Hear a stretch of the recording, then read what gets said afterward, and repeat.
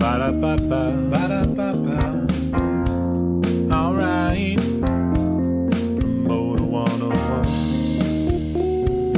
Promoter 101.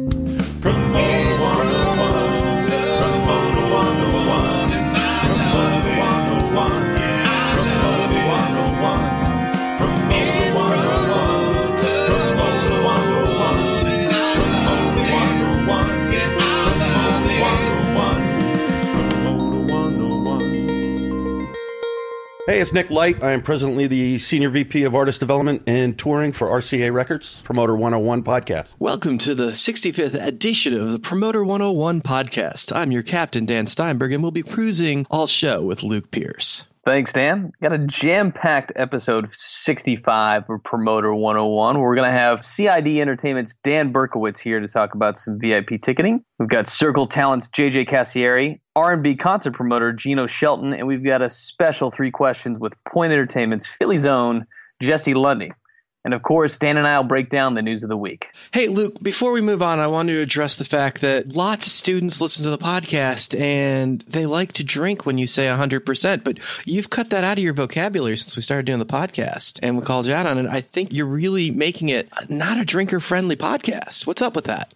I don't know if that's just one of those tics and phrases that's phased out of the vernacular for me, but I haven't been saying it. So I don't think it has anything to do with that comment on the podcast by any means. I just think I've probably gone on to whatever lexicon the kids are using. I like to inappropriately use or overuse whatever is in youth pop culture, lit, AF, all those terms I think are hilarious and like to overuse them in professional settings. So I've probably just moved on to whatever else the kids are saying, man. The kids, is that pretty woke right now? I think woke is we're like a little late on woke at this point. Well, you know, I'm always at the cutting edge of what the hip kids are doing.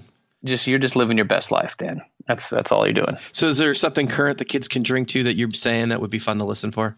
No, there's not really. I'm not sure of what I'm saying, but you'll know it's there when you hear it. So just drink whenever the fuck you want, essentially? Yeah, pretty much. I don't think you need to have a reason to drink. You got to love that a lot of people listen to the podcast when they're working out, and then you got the kids that are listening to the podcast while they're drinking. And you got to just love the dichotomy of that in our industry and our listenership. We're all across the board. We are drinker, gym-friendly podcasters, Dan. I find that airport-friendly as well. It's a great way to avoid listening to the guy next to you. It's true. Let's jump into the podcast, shall we? Hey, this is Brandon Frankel at Promoter 101. Dan, we're finishing up on our world tour. You got to catch us live out there. Just days away, we're heading to FlyCon Conference in the Big Easy. That's New Orleans, folks, on January 16th, Tuesday, 2 p.m. Promoter 101 has very special guests from Locken, the Brooklyn Bowl, the great Shappy, Peter Shapiro. Programming note, this interview will air on Friday, January 19th.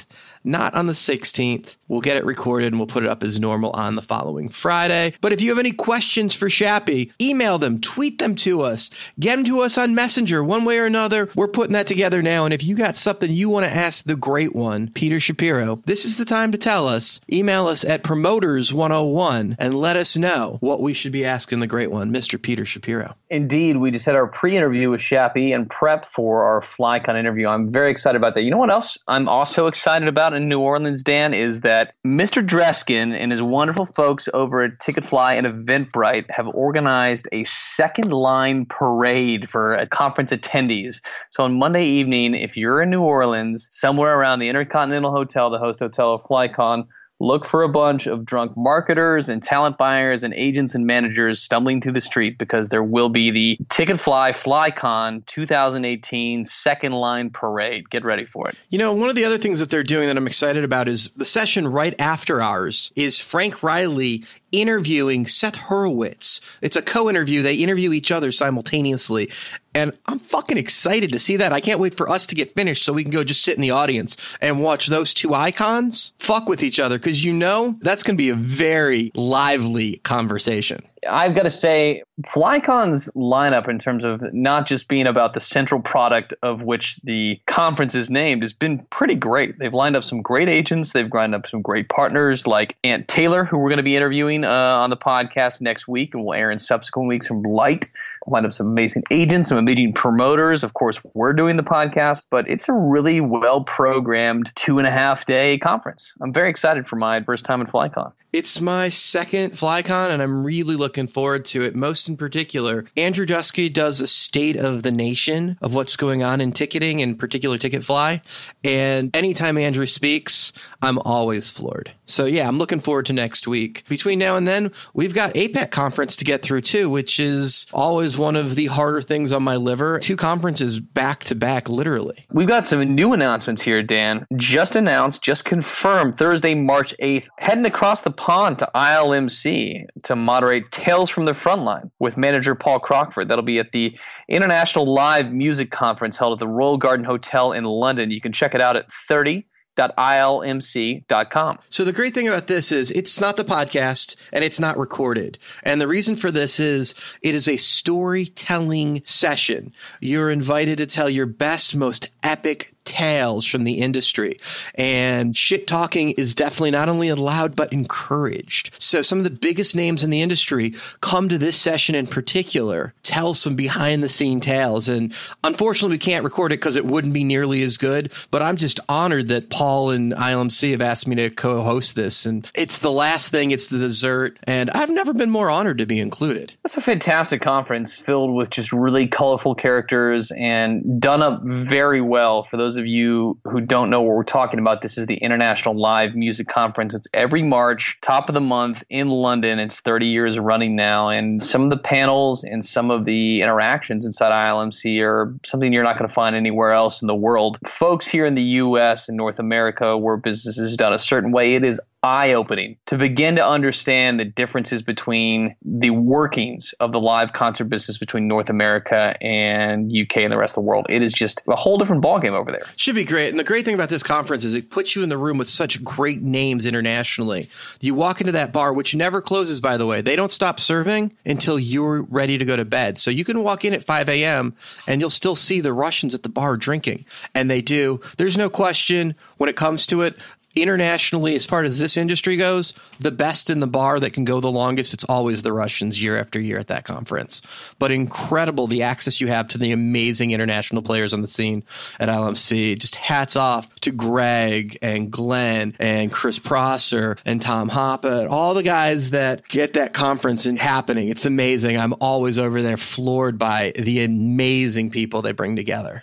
If you got something on your chest and you want to share it with us, this is a safe place. You can ask your questions. It's all right. Feel free to reach out to us by sending us an email to Steiny@Promoter101.net. You can reach both of us at that email address. Absolutely. In the meantime, be sure to keep up with us on Twitter. Dan's at The Jew. I'm at W. Luke Pierce. And this podcast is at Promoters. That's Promoters, plural, 101. Hi, my name is Toby Leighton Pope. I work for AG Presents in the UK, and I'm on Promoter 101. Hey, if you've missed any of the past podcasts, you can always catch up at Promoter101.net. This week, we feature a classic reissue of episode 22, featuring the godfather of online ticketing, Ticket Fly's Andrew Druskin, breaking down the stats of ticket sales. And by the way, it just so happens it's episode 22 and FlyCon's coming up this week. It just worked out that way as we've been going in order. No special Ticket Fly kickback, but hey, it worked out pretty nicely for us. What the hell? Also, ICM's Andrea Johnson talks about finding success with her artists, two cellos, piano guys, Straight No Chaser, Wilson Phillips. The list goes on and on. She's got Lucky Chops breaking now, too. If you haven't heard it, it's new to you. Check that out. Featured episode 22. And of course, if you are not subscribed to Promoter 101, what are you waiting for? Subscribe to Promoter 101 wherever you podcast. It takes 2 seconds. It's completely free. This is a free service we're offering to you. So sign up, listen, tell your friends about this podcast. And if you do it, tweet at us or send us a note. We'll send you a yo-yo or a sticker or something that says Promoter 101 on it. We're willing to bribe you for this at this point. Even if it's a bad review. We don't care. But yeah, we do. We're really shallow. Please don't give us any bad reviews. Hey, it's Elliot Lefko, promoter from Golden Voice in Los Angeles on Promoter 101. It's time for the news of the week, Dan. A lot of shaking about here. This is a short news week for us. We're recording this on Wednesday in advance of APAP. So let's talk about what's happening out there in the live entertainment world. Let's talk about the move of Live Nation into Minneapolis. Live Nation is going to reopening the Varsity Theater. That's the 900 cap room in that market. Now heavily trafficked here. The Varsity Theater had been closed for some time. The previous management had some allegations against them, and the theater had closed. And now Live Nation slapping the banner on it. This is a really trafficked marketplace, and now we're seeing the entrance of Live Nation. This can compete against the likes of First Ave folks and Nate Krantz and Sonia Grover, as well as everything that's going on over at the Excel Center and Target Field here. Dan, what do you make of this move by Live Nation? Well, and it's more than that. I mean, you've got Rose Presents, who's an active player. You've got the Sue McLean office, who just lost their best talent buyer, Tamsin. You've got a lot going on in that market. Of course, guys like us jump in and out of that market. There's lots of players, AEGs in the game there as well. It's a very active market and has always been really cool. You've also got Don Sullivan always doing a handful of shows there. Jam is still very active in that market. It is a very, very active playing field when it comes to the Minneapolis market. But of course, Live Nation's going to be represented, and it's about time they got into the game a little heavier. And I imagine the Chicago guys are ready to amp that up to the next level. And Dan, speaking of Live Nation making moves into markets that are somewhat in your backyard, Live Nation has made a deal with Soda Jerk Presents Mike Barsh to take over long-term leases for Summit Music Hall and Marquee Theater. This is a report from Polestar. You had a chance to talk to Mike in advance of this podcast, right, Dan? I did, and we'll play that for you in a moment. I think what's really interesting was they're taking over the operations of Mike's venues, but Mike has booked those for a very long time, and not bringing Mike into the fold as part of Live Nation Denver seems like a missed opportunity to me. But these are great venues to pick up, and we'll definitely have to see how that plays out, but it's definitely going to kick up the game for Denver Live Nation to the next level. Let's go ahead and roll out that interview with Mike. Mike Barsh, Soda Jerk Presents, big news in Denver. You guys just cut a big deal with Live Nation for them to take over 2 of your venues in Denver. Yes, we got it signed Friday of last week. Okay, so this is going to change the world a little bit because you guys have always been one of the more dominant independent promoters in the country, particularly in Denver, but you're going to give up your booking rights for those 2 venues. Live Nation's going to come in and operate those rooms themselves. That's going to be a big change of flow for you guys. Yeah, I mean, I think it's definitely going to be a different look or a different vibe, if you will, but at the same time, I think they're pretty committed to keeping things business as usual. Both venues have been really successful. We're literally coming off our best year ever. They have staff over there that used to work for me previously, so they're intimately involved, familiar with the venues. I think they're going to do a great job. Now, are you going to still be able to come in and rent the venue and do the shows that you've done, or are you handing off all that history to them? Yeah, I think that's essentially the way it's going to go. Or is it going to be like that Nobody in Particular AEG deal where Doug essentially stepped out of the market? Yeah, I think that's a little more similar, a better example of what it'll look like. Soda Presents is going to continue. It remains. It wasn't part of the deal. We'll continue to own and operate the Black Sheep in Colorado Springs and our venue Hody's Half Note up in Fort Collins. And Soda Jerk Presents can continue to book and promote shows at certain levels in Denver, and then anything outside of Denver kind of have free reign there. It's really a big undertaking. Now, does Peter still exist as part of the Soda Jerk team, Peter Orr? Yeah, he's going to stay with us, so I'll handle booking of Black Sheep and Hody's as well as any other shows that we book as Soda Jerk. There's such a major change in Denver. I mean, there's never been a week without a full-page, full-color ad in the Westward with all your goings-on in the market. This is a massive paradigm shift. That seems to be the reaction, yeah. I mean, the shows are going to continue. They're going to continue to flow. It's just somebody else is going to be presenting them. And if anything, there may even be an increase in volume, which is hard to imagine. I mean, all in, we did about a little over 850 shows last year. Well, that's ridiculous. Now, for someone that is just a workaholic as you are, the idea of stepping back and doing less of anything just seems like a ridiculous concept. Yeah, I'm kind of struggling with that a little bit. It'll be nice to maybe have a little less on my plate, but, at the same time, I still have 3 businesses to operate, so it's not like I completely put my feet up by any means. If you need a hobby, you should think about starting a podcast. Yeah, it seems like not a bad idea. Was there ever a negotiation or a conversation about them absorbing Soda Jerk Presents, or was that just not something you wanted? I don't think it really fit their goal or, what they were looking to do. I mean, I think for them, they recognized that they needed some venues in the market, and we kind of had what they were looking for. I don't necessarily think they needed to absorb us as a promoter. Hard to know what anybody else was thinking, but just an amazing company you've built, an amazing group of venues, and it seems like there's only good things to come on the horizons. But this shift is certainly a surprise in the Denver market. Should certainly help amplify Live Nation's fight against AEG in that particular market. I think it's a step in the right direction for them, yeah. Mike, congratulations. I'm sure there was a nice check that was involved with all of that. So have fun figuring out which island you're going to buy. And look forward to seeing what's next with you, man. Thanks for taking the time. Right, man. I appreciate it. Great to have Mike on the podcast. Moving on, IQ is reporting that Jeff Meal joining Coda, former agency group UTA, says that he is delighted to start his next chapter of agency life at Coda. That's coming from IQ Magazine. Great to see some changes in the hands over there from the UTA family over to the Paradigm family of things in the UK. And stateside, Dan, we're excited to report that friend of the podcast, Brian O'Connell from Live Nation, is going to receive the CMA, that's the Country Music Association Touring Lifetime Achievement Award. This is an award that will be given out January 22nd at the CMA Touring Awards at Marathon Music Works in Nashville, Tennessee.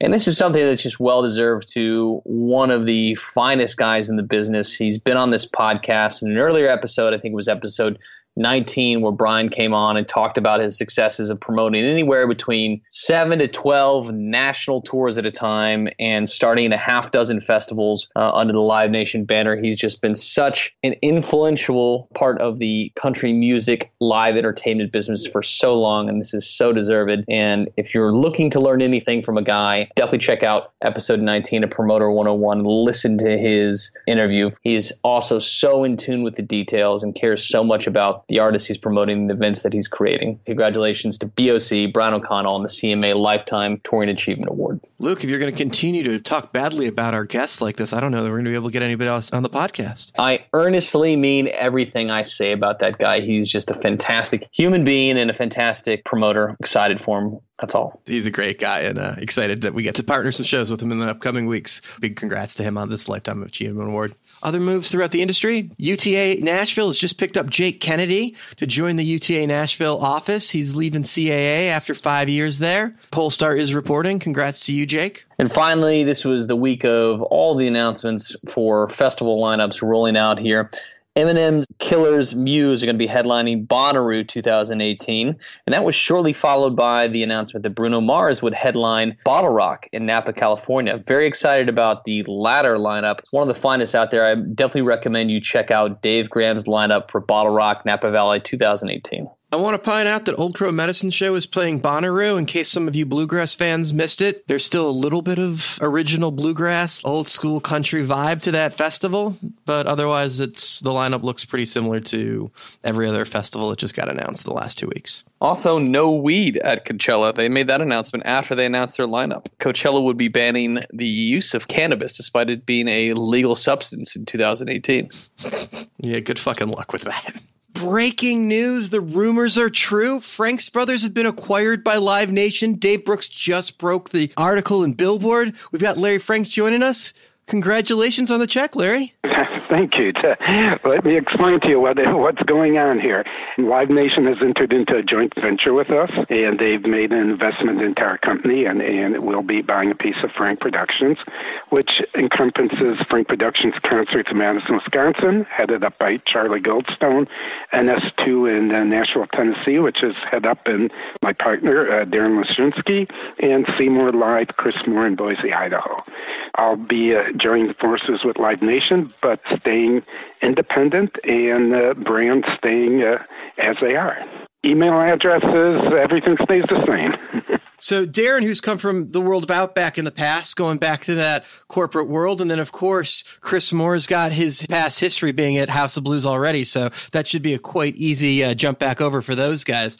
You guys have always been independent, true and through. So this is going to be a little bit of a new day-to-day for you guys, you and your brother, Fred.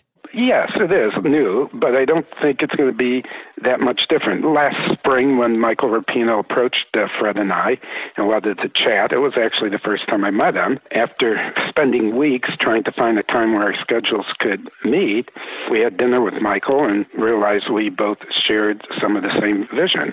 What he proposed was making an investment into our companies and help us grow them and keeping them independent. So Though we will not be a Live Nation office, but yes, we will be have an association with Live Nation, and they're committed to help us grow the company bigger and faster. So less likely that they'll be competing with you for things like the Metallica tour moving forward. Yes, I think it definitely will stop the competition that we've been dealing with for many, many years, but it also gives us the opportunity to have a lot more tools in our toolbox to continue doing what we have been doing.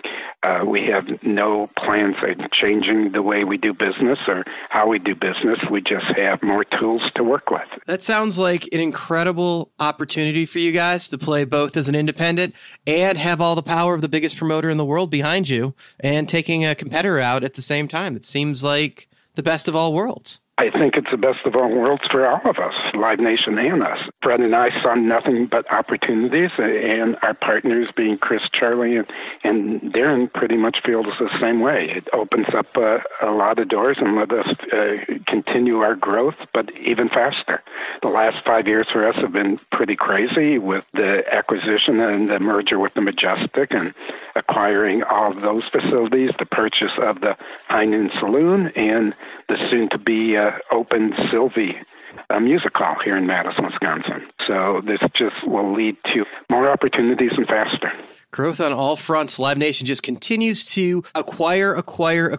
Amazing. Thank you so much for taking the time and talking to us, Larry. No problem, Dan. Hey, it's Pete Shapiro from Brooklyn Bowl and a bunch of other stuff, and I'm going to be down at FlyCon on Promoter 101. Shit. And finally, we want to take a moment to shine a spotlight on one of the hardest working indie promoters on the scene. Psycho Steve presents Steve Chilton. From the bars to clubs into the ballrooms, he is cranking some real business in the marketplace that is so competitive, making him this week's Promoter 101 Badass of the Week. Congrats goes out to you, Steve. Well fucking deserved. Hey, this is Mike Luganbill, Lenore Kinder, Tony Conway, Joe Atamian, Nick Gold, Jay Williams, Adam Voigt. You're listening to Promoter 101. Promoter 101. Promoter 101. In our feature interview this week, we've got a special interview with C.I.D. Entertainment's Dan Berkowitz. Promoter 101 got the icon that changed VIP ticketing for the world. Dan Berkowitz in the house. What's up, my friend? Hello. How are you? Good. Thanks for taking time, dude. Oh, thanks for having me. It's a real honor. You have been just a global world traveler as of late. Yeah, I love my family. I love my 2 children. I love my wife. But I have been all over the place in the last couple of weeks. I was in Antwerp with Metallica. What the hell? Why not? Antwerp with Metallica, City of Hope with honoring Corin Capshaw here in L.A., back to Philly, and then back here for Billboard. Yeah, it's been a, casual couple of weeks. Your public appearance schedule is insane. You perform more than some of the acts you guys do the VIP for. It's been getting busy. I really do like coming to, we're at Billboard right now for everybody watching at home. So I like coming to these. I like seeing people. I like seeing people in our business.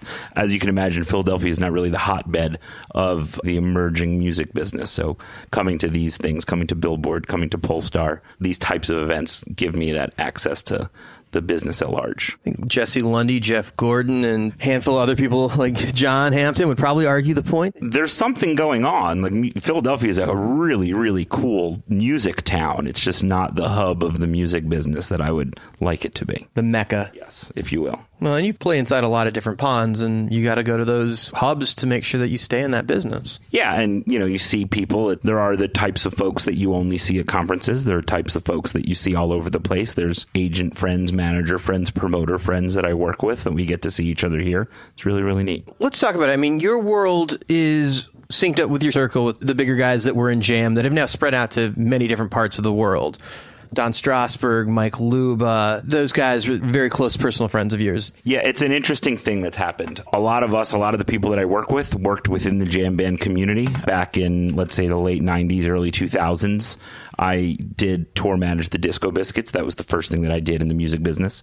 So I got to know a lot of people through that. Disco Biscuits had a lot of supporters. There were a lot of people that were on our side, people like Don Strasberg, people like Mark Schulman, Mark Brown, and Ethan Schwartz down in Florida. A lot of folks that loved the music and loved the band really supported them. So I met a lot of really good people through them. Everybody has seemed to have blossomed out into different parts of the industry. So our friends and social circle overlaps quite a bit. Yeah, so miraculously, if you think about the jam band scene, I think about Mike Luba, started with Madison House and the String Cheese Incident, and then went on to produce one of the most successful family entertainment tours of all time with Yo Gabba Gabba. And Jonathan Shank, who managed Particle and also managed the Disco Biscuits for about an hour and a half. I kid, it was about I think a year and a half. But then Jonathan Shank went on to produce the Fresh Beat Band and Peppa Pig, Imagination Movers. Right, the Movers. So oddly enough, my foray into family entertainment, and now we're known as within the family entertainment circle, we are the experiential providers, and it is 100% in part to relationships that were built 15, 20 years ago in the jam band scene. Yeah, it's funny. We're doing Peppa Pig show together in Albuquerque, and I remember the note from the venue. Do we want to trust a third-tier ticketing company for their VIP expense? Do you really want that on your contract? I remember copying you in. It was just like, I think I know where they live. You're like, actually, they're fourth tier. Let me handle this. I think we're good. That kind of brings up a sensitive yet topical point of conversation is the relationship that we have with promoters. There's local promoters, there's national promoters, and we're not necessarily risk takers on shows, and we're an ancillary business. And for all of those at home, C.I.D. Entertainment is the side of our business that provides VIP tickets and travel packages for concerts and festivals. So if we're on a tour, let's say a Peppa Pig tour, now Peppa Pig, the pig is a beast, so she's doing great. But if we're on a tour, if it's going okay, but the VIP is going well, then the promoter might want to shave certain expenses and would probably rather the VIP be in-house.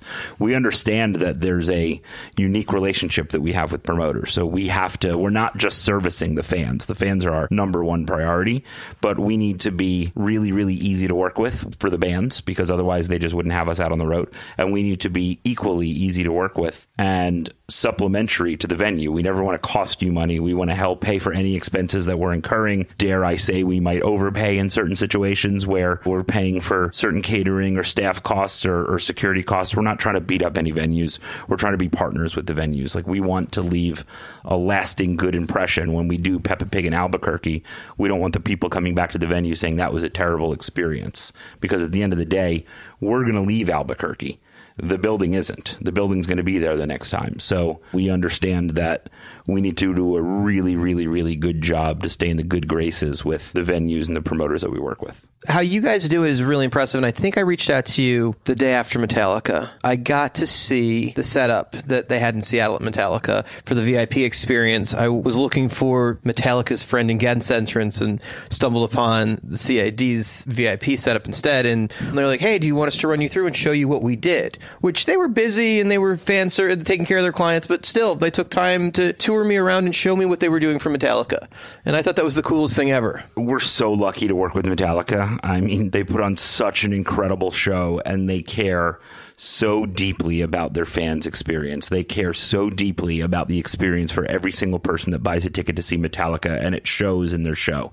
And there's a reason why they're so big so many years later. They are so engaged. When we first started working with them, this was, as you can imagine, this was about a 2 or 3 year pitch process that was sort of a roller coaster of emotions. But finally, when it got close, I went out to Metallica HQ, sat down with the band and sat down with management and went into this meeting. We presented ideas, and what they said to us was, start at the top, give us the most engaging, most intimate experience that you could imagine, and we'll tell you what we don't want to do. Don't be afraid of suggesting things. And we basically said, we're not going to suggest people play on stage with you. Otherwise, we're going to really go for it on this. What we ended up with, which is substantially similar to the most engaging, intimate experience that we can imagine, are that 12 people get to meet the band. And then there's a bunch more people, hundreds more people, that get to experience the Through the Never exhibit, which is in the VIP room. And what it is the band themselves went through, and they chose some of their most prized possession and some of the most iconic pieces of Metallica history, instruments that they played, handwritten lyrics, set lists, pictures from all around the world, so many awards that they have won, outfits that they've worn, toys that they've collected, toys that have been made of Metallica, really anything that you could imagine to create this real super fan exhibit. And the way that people engage with that, and that, Metallica, they just can't meet hundreds of people. They've got a very busy day on show day. But for the people that they don't get to meet, everybody feels this authentic connection between them and the band. The reason I say authentic is because it's real, because the band was involved, because they said, we want to give these people something that they could never experience otherwise. As you can imagine, if you're in Seattle, well, Seattle's kind of a bad example because it's sort of close to where they live. But if you're in Miami, there's probably no other way that you could see a Metallica exhibit. Or Antwerp. Antwerp's a much better example. It's just such an amazing experience, and all of the credit goes to the band and to Mark Ryder and to Tony D and to their incredible team for allowing us to do what we do by basically handing us that program and saying, this is what we'll do. And for the 12 people that get to meet the band... Is that a lottery system kind of thing? No, 12 people buy. I mean, it's basically a lottery. It's the VIP of VIPs. Yeah, it sells out instantly. But those people, so they come into a room and they meet the band. The band comes in, and obviously, as you can imagine, it gets pretty tense right before the band gets in. The nervous energy is through the roof. The times that I've been there, I probably am participating in said nervous energy. But the band walks in, and immediately... Lars will sometimes be the first one in and maybe crack a joke. Like, he'll walk in and be like, sorry, guys, it's just me today. And, kind of just relieves the tension from the room. And then all of a sudden, the other three just walk in right behind him. But it's such a moment to see these people's favorite band who they've never been able to get closer than a couple hundred yards away, and they've obviously never had a personal one-on-one interaction. That moment when the band comes in, everybody comes and they take a picture with the band. So each person takes a picture with the entire band. And then they get to sign something, anything that they bring.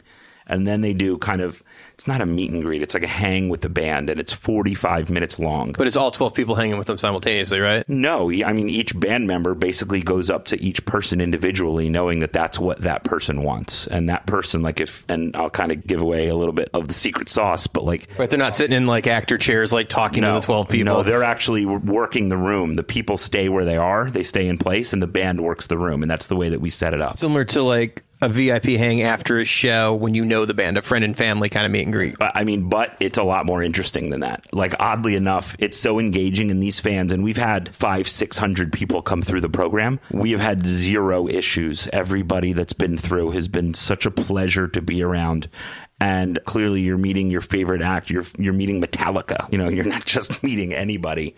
And everyone has been so respectful and so kind and so interested in such a way that's so endearing. And it's just gone incredibly well. And again, the credit goes to the band for the way that they interact with their fans. Does that come with a pit pass? In a lot of venues where we could do it, we surprised everybody with the snake pit pass. But technically, it came with a riser near front of house where these 12 people would be. Okay. When we could do it, we gave them snake pit passes, which are in most of the U.S. stadium dates. Yeah. And to watch a Metallica show in the snake pit, I don't know if you got that opportunity. I did have that opportunity. But it's so incredible. And admittedly, I grew up a Grateful Dead and Fish fan, so it's not like this was the thing for me. It wasn't my everything, but I've always really liked and respected Metallica. But seeing that show in the Snake Pit, the stimulation overload of the video, the band running around you, the sound, being in the middle of all of it. Between you and me, probably more shows than most people have ever seen live. So for us to be impressed by a live production is something. And to that point, there's something wrong with me in that I'm not jaded. I'll cry at a concert. I'll get that moved. I'll get emotional. And I fall in love with new bands all the time. There's a jam band called Spafford who I really, really like right now. And for somebody my age who goes to see so many concerts, it's pretty rare, I think. So I wouldn't discount my appreciation for Metallica by saying that I usually don't appreciate things. But you're right. For as many shows as I see, it's something I'll never, ever forget, seeing them in the Snake Pit. And we can talk about Metallica for hours, but I'll save that for Mark Ryder's interview when we finally get him. Let's talk about the VIP experience, which has changed the industry across the board. It's made it so acts can afford to do things without raising their ticket prices up. It's allowed them to play the right size venues. It's made it so they can tour in a bus or with an extra semi. It's brought money into the pot that wasn't there, and that the average fan doesn't pay more money. You guys have changed the game. I appreciate that, and to that point, I don't like the word VIP, and specifically on Metallica, we call it the enhanced enhanced experience. Why, excuse me? Yeah, that's something that I should have started saying about 15 minutes ago. So excuse me. It's the Metallica enhanced experience. Because really, when you think about it, VIP stands for very important person. Nobody, and I mean this to all of the people that are listening that buy our packages, if you buy a package from C.I.D, it does not make you more important than anybody else. You're entitled to more amenities, the specific amenities that you've purchased that night. You get to go into this special room, or you get to have a private performance from Luke Bryan before the show, or you get tickets in the first 10 rows, you get a signed poster, but you're not more important than the other people that are going to the show. There would be no, and I say VIP, and I'm doing air quotes for all the people at home, there'd be no VIP if there weren't the 95 to 99.9% of the show that's not buying a VIP ticket. So I would dare to say that they're the more important part of the show, people that are not buying an enhanced experience ticket. So now that we've kind of covered that, and I didn't mean to get on such a tangent there, I really appreciate the way you described it. It's humbling to hear that what we do can actually have an effect on the industry at large. We work together, like we're in this together, and that's a very hippy-dippy way of viewing the world. But I also appreciate the fact that 20 years ago, when we started seeing the original transformation of the industry where this was coming in, and it wasn't just radio winners, but we were selling the opportunity to be included with the radio winners, which is basically what that was. It was my job to host that. And you take that pressure off of me. Not only do you create a better experience, but on top of running a show, I don't have to worry about throwing a party for the band's guests. You guys host that and set that up. You just need space from me. Yeah, again, I definitely would be remiss if I didn't mention Shelley Lazar and SLO. And Shelley literally invented the game. She was doing friends and family ticketing for the likes of the Stones and Paul McCartney. They all decided, wait, what if we sold some of these tickets to people we don't know and added some amenities and called it a VIP experience? Because she would sell VIP tickets to actual important people to the band. And this is kind of that whole VIP argument where, and Jeff Gordon's a good example because I actually use him as an example. Jeff Gordon, to me, is a VIP. I was a runner at the Electric Factory. Like, that's kind of where I come from. I've birthed out of Jeff Gordon. So the imagery of that is just awesome. If Jeff, it was a painful labor. If Jeff comes to one of our shows, I'm going to roll out the red carpet. If I am there, I'm going to open up the back door. I'm going to get Jeff in. I'm going to slap whatever pass he needs on him.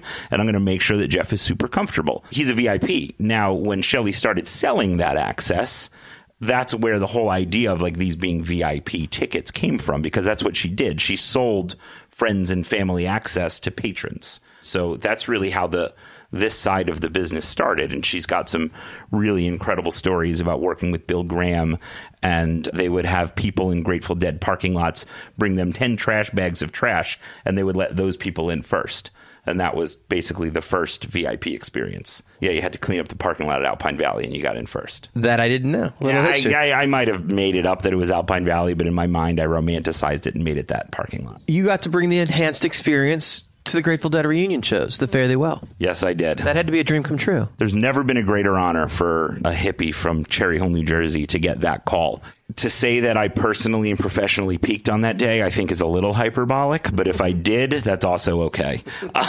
So I would say outside the birth of my children and marrying my wife, I may have personally peaked that day, but I'll never forget it. And you guys rocked that. You guys had all these amazing experiences, that different room set up and things, but everything went perfectly. You guys took such responsibility and care of pulling that off. So Pete Shapiro calls me, and Pete's like, hey, I think I'm actually going to get this done. Now, mind you, this was in year 49 of their GD50, but in year 49, we started actually planning.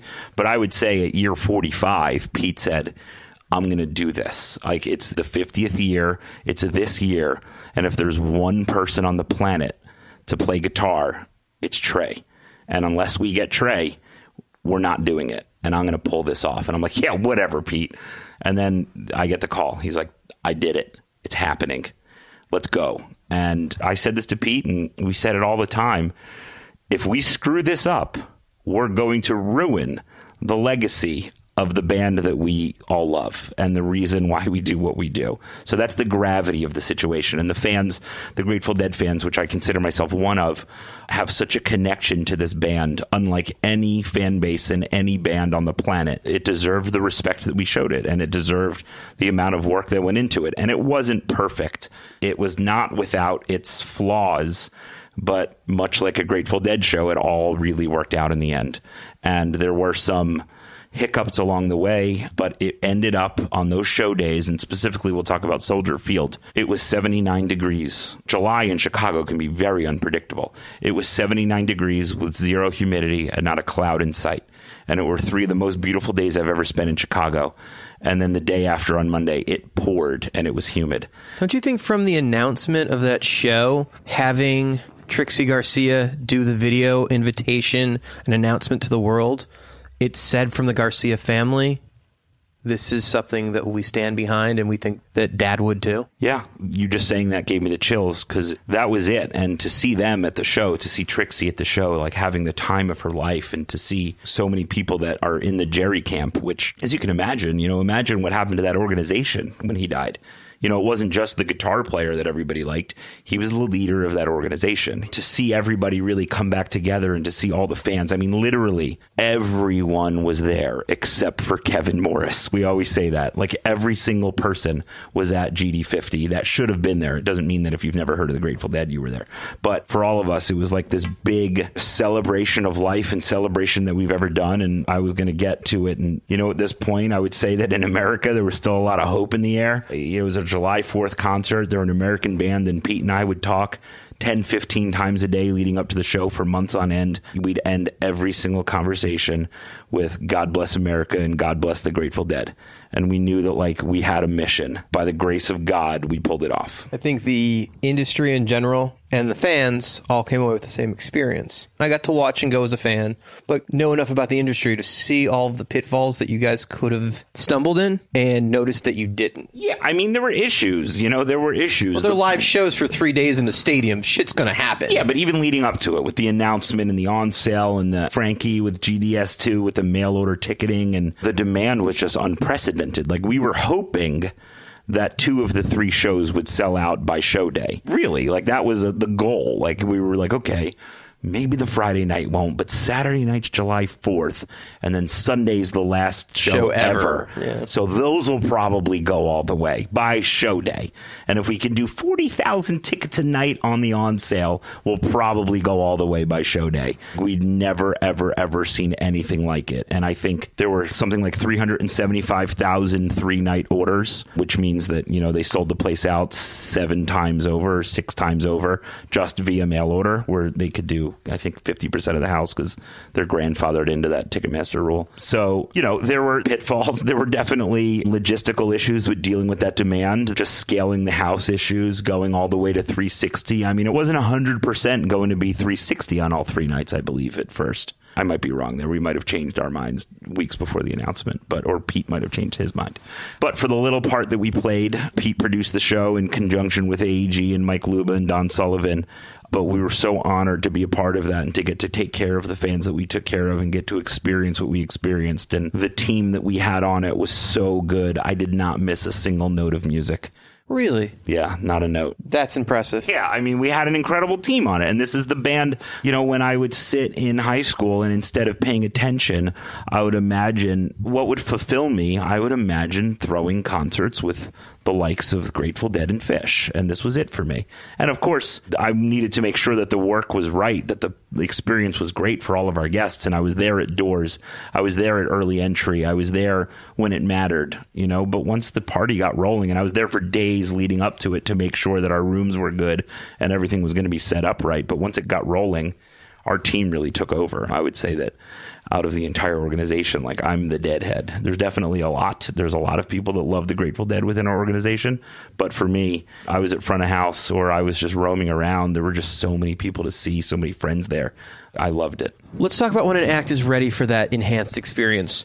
Because it's not for everybody, but now we're seeing it in the clubs and in the theaters and the ballrooms. If there's a fan club and there's fans, there's probably something extra there. Yeah, if there's people that care about your act, which there hopefully should be, then there's somebody that that wants something a little bit more. So we have something right now that's called our Artist Alliance program, and we can work with developing acts. And I think Dustin Lynch is a really good example of this. He's I wouldn't even call him up in country. Up in country. That's funny. Should be a new blog, Up in Country, like the up and coming country acts. Trademark. So Dustin Lynch, who was an up and coming country artist, but is now arrived and is a headliner in his own right. But Dustin Lynch, we started as an Artist Alliance program, which to us means we're not sending somebody on the road. You know, one of our calling cards, for better or for worse, for years was that every time we did anything, we sent somebody. So there'd be somebody on the tour bus, multiple people on the tour bus, and tours like George Strait, there's 4 people out on the road. Tours like Metallica, there's 4 people out on the road. But for Artist Alliance, we don't send somebody out on the road. You're basically the wraparound support system, but day of show, the tour manager and the local crew have to figure it out. Yeah, and a lot of times we'll have local crew that go there. We have an incredible ambassador network of thousands of people throughout the country. And in most markets, I would say 95% of the markets that concerts typically play in, we've got a really good local representative. So sometimes we'll send somebody. But the way we deal with it is it'll be a pretty simple program. It'll be a meet and greet. It'll be a signed poster, and it'll be early entry. So if you imagine any club environment, what we're going to do is we're going to send wristbands to the box office. We're going to say, hey, Steiny, here's your 20 people, and here's their names. And they're going to come at 4:55. Your normal doors are going to be 6. 4:55 is a bad time. Let's say 5:30. They're showing up at 5:30. And if you need to pay your box office person extra to open a half hour early, we'll gladly cover it. And here's your 20 people. They're going to show up and they're going to get these wristbands. We'll mail them to you. They're these green wristbands that say C.I.D. They say Dustin Lynch, and they have the date on them. And they get in early, and that basically functions as their early access, and that gets them to the, they'll usually choose front of the stage. And then after the show, what's going to happen is we're going to email them. We've already emailed them, or we're texting them, and we're texting them. And they all know to meet stage left because we've coordinated that with you already with the building. And they're going to meet stage left. We actually send them a picture and say, this is what stage left means. And it's a generic picture. It's not a picture of every club. But you're going to meet here relative to the stage. And at that point, the tour manager who we work with comes out, grabs these folks, already has the posters ready. Maybe they also go to the merch table to get the poster. Depends on the tour. Or the tour manager has the poster. And they do a quick meet and greet. They'll do a photo op. And then they'll be on their way. And that's a very low cost, high engagement, low volume way for artists to start interacting with their fans. And it's not something that costs the artist a lot of money to do. And more importantly, it's not something that costs the fans a lot of money to do. We're talking about $20, $30, $40, $50 lift on top of a ticket. So for a developing artist, that's a really, really great way of starting to engage with your fans in a way other than simply hanging out at the merch stand or going out to the tour bus and meeting people all night, which I'm not saying is a bad idea. We did start to notice that we wanted to engage with artists earlier, and Dustin Lynch is a really good example. He's somebody that we've known for 4 years because he's been on every single Crash My Playa, and we just announced him today on Crash My Playa, our country music event that we produce in Mexico. And this is maybe the one thing I'll take credit for is I saw something in Dustin and said, we have to work with this guy. He is special. He relates with the fans in such a unique way. He's a genuine guy. Also, he makes great music and people love him. So we're really proud to still be in business with Dustin.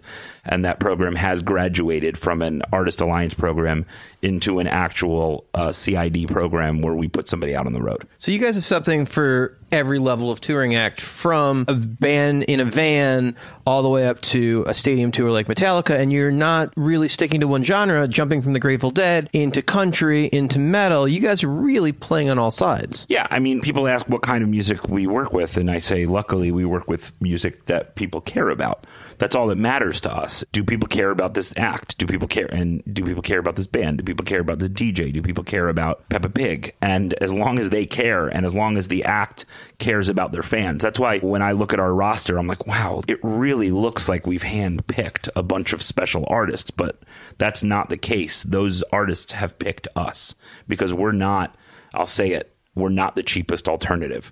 People beat us on pricing. Other VIP providers will beat us basically in a race to the bottom that we don't participate in. We've got 12 people that are in the office that their only job is answering emails and live chats and phones from our guests. We've got a 75-person team.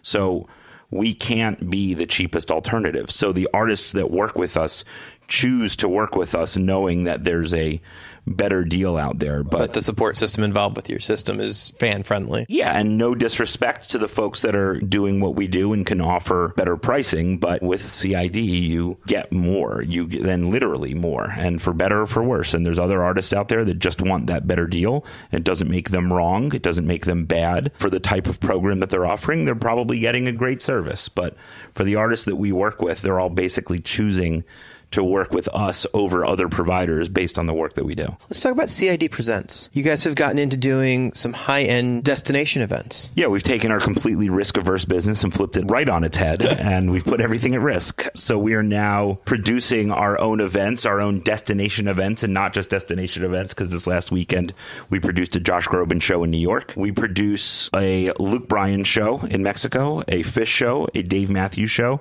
and now we've got Dead & Company coming up in February of 2018. As you said, you got into a business that now has skin in the game, that you're financially involved with these events. What made you want to take risk? So it was always the dream. I don't want C.I.D. to stay stagnant. I don't want C.I.D. to be a one-trick pony. And producing events for us was really always the dream. We will always do what we do on tours, supporting artists with our enhanced experience, our VIP programs, and our travel packages. For me, producing shows is kind of the culmination of everything that we do. We haven't really gotten into it, but supporting festivals and working with Coachella being by far the biggest and best festival program that we run, getting to see these festivals up close and getting to see, to call them anything short of geniuses at work would be a disservice, but getting to see Skip, Paul, and Bill throw Coachella gave us a competitive advantage. And we saw Coachella up close. We saw Bonnaroo up close. We saw Lollapalooza up close. We saw Jazz Fest up close. And we also had these incredible relationships with these artists that we were working with on tour. So oddly enough, and I don't know if I've ever really told this story outside of like C.I.D. meetings, but my cousin got married in 2005 at the Barcelo Resort in the Riviera Maya. And this is in 2005. I was the Disco Biscuits tour manager, and I looked at this resort. And I was like, oh, wouldn't it be cool if Fish played there? I thought it to myself. So when we started working with Fish in 2009, which was an incredible moment in itself, and we started with Fish Festival 8, and as soon as we got that relationship, and as soon as we started working with them, and as soon as they took me seriously, which took them a little while, I started saying we should do a destination event together. Like, let's go. I'll start looking for venues when you're ready. And, I mistakenly waited for them to be ready, which they never were. It was never the right time. So then I just went out and started looking for venues on my own. So in 2013, I started the search, and I started with the place my cousin got married, because I was like, I'm just going to at least go check this out, because I remember what I thought I saw. And I'll never forget the moment where Thomas, who we work with now at the hotel, brought me, he's like, no, I actually have the better place for you. Because I was like, yeah, we can do it right over there. And he was like, no, let me show you. And he walked me around this corner, showed me this beach, and I was like, oh my God. It was like, yes, this is where I want to do it. And then, like an idiot, I said, this can't possibly be it. I'm not done, because it was the first place I went back to. So I saw 35 other resorts all throughout the Caribbean, spent the next 6 months vetting them, being like, no, I've got to put a little more work into this. This isn't going to be a layup. But of course, I came back to the Barcelo, and it was, if the Barcelo's at 10, the closest other thing I looked at was like a 6 or a 7.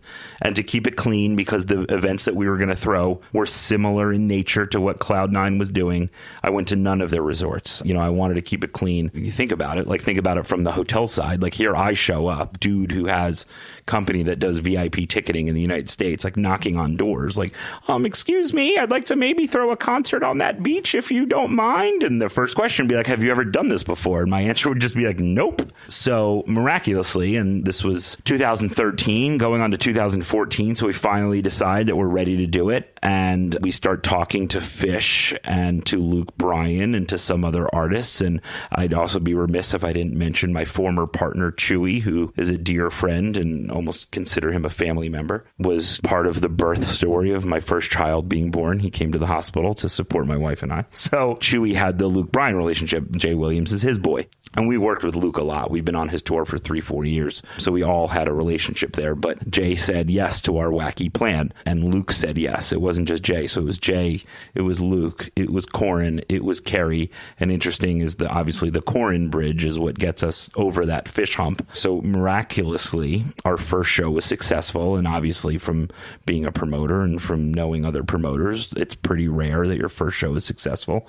So miraculously, our first show was successful, and that was Crash My Playa in 2015. We had a small singer-songwriter who had never released an album before, that didn't even have a band, whose name is Chris Stapleton, support.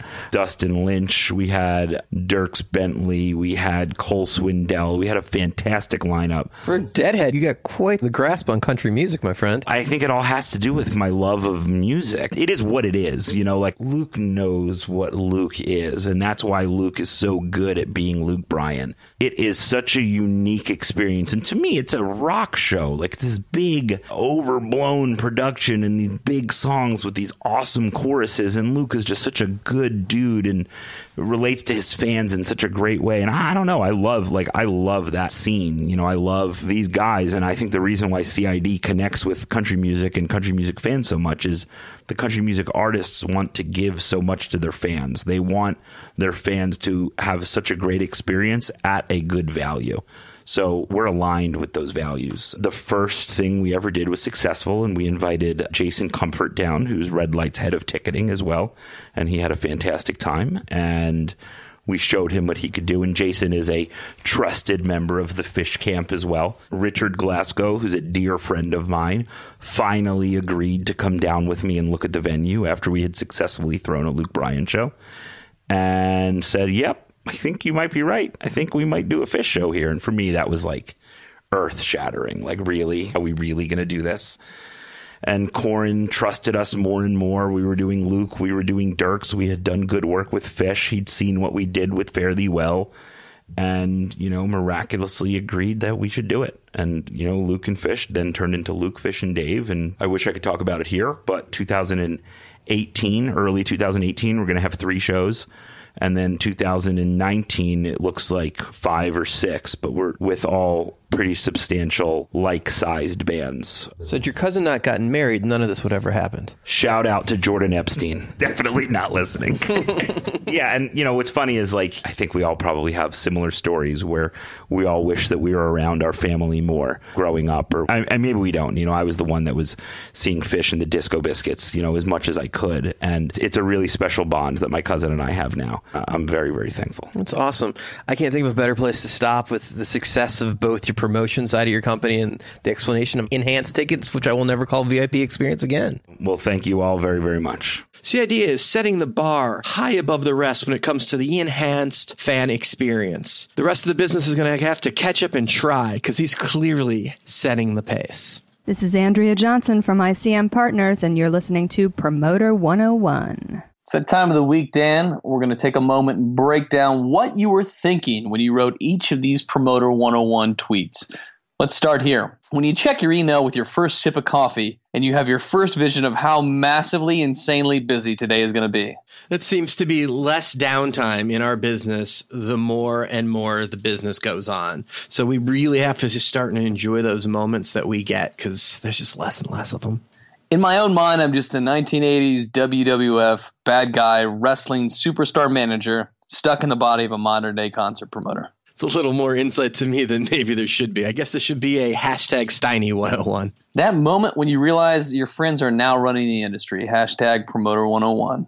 I think we all still see ourselves at 18 years old. So it's really hard sometimes to realize that at least I've been doing this for the better part of 3 decades. And it's just always amazed to see how far some of my friends have come, and very proud of all of them. That does it for Promoter 101 Tweets of the Week. You can follow Dan on Twitter. He's at The Jew. And if you have your own Promoter 101 thoughts, feel free to tweet them at us, email them over. Anything that makes us smile get used in this podcast. Hello, it's Kevin Lyman from the Vans Warped Tour, and you're on Promoter 101. This week, we're going to bring back a favorite segment of ours that we've not done for quite some time. It's the 3 questions portion, where listeners turn the table on you and I by asking us questions. Most importantly about this, Dan and I don't have the questions in advance. This week, we're going to be joined by Point Entertainment's Jesse Lundy, calling in from Philly. The great Jesse Lundy. Welcome to the podcast, Jesse. Thanks a bunch, Dan. It's cold here on the East Coast, and it makes me feel warm to be in the presence of friends. Now, in all fairness, Jesse didn't remember the rule that we don't see the questions in advance, so I actually may have seen these in advance just to keep the record straight. But with that said, I saw them about 30 seconds ago, so all fair. But I just wanted to be like straight up, keep the journalistic integrity of the show in line. Very high integrity. I'd like to think that we're somewhere between like the guy that you talk to when you're pumping gas and the guy at a toll booth, like collecting money, like as far as the integrity of the show, like we have that bar. I don't know what that means. Anyway, Jesse, let's get to it. What are your questions? All right, I have a question for Luke. Luke, when we hung out at the APA party at Americana, you suggested that we take a look at some home free shows together, but I haven't heard back from you yet. Does that mean that we're confirmed? I think Luke might have sold me those dates. Luke, what's the story with those dates? Jesse, it was a fantastic hang at Americana Fest, and thanks to all the folks at APA for hosting us. And Jesse's a great example of folks that we've corresponded over socials for like a couple of years and finally got to meet face to face. And Jesse's from my adopted hometown of Philly, and we talked about doing some stuff at the beautiful Colonial Theater in Phoenixville, Pennsylvania, which incidentally is where they shot the movie The Blob. I don't know that scene, Dan, if you've seen everybody run out of the theaters at the end, that's where The Blob was shot. We talked about doing some home free dates there. Unfortunately, I do have a almost sold out show with David Farrar's Reading, Pennsylvania, just right around the corner there. So we're going to have to talk about 2019 at this point, man. But excited to be doing some shows with Point Entertainment here in the future and excited to be back in Philly. Hey, wait, you're selling shows to other people? Yeah. You know, Dan, we actually do work with like one or two other people. What else you got, Jesse? Dan, I feel like Philadelphia is the most competitive market in the country, and maybe that's just because I'm here. What other markets do you think might be more competitive than Philadelphia? I think that's a grass is always greener kind of thing. I mean, that's the boat you sit in, so you know what you're not getting there. And that's always a promoter thing. There's definitely a FOMO thing, a fear of missing out going on when you're in a market. Because we're a national promoter and we get to see all the other markets, I get to see a greater picture. And from that, I can tell you that I think Denver in particular is possibly the most aggressive market in the country as far as buying talent. As far as marketing, I think New York is the hardest market to market in because you can't afford to buy media. So you need to have the email list or partner with someone that does. But there are some super competitive markets out there. There are some easier markets to be out there too, but usually the competitive markets mean the stronger talent buying market to be in.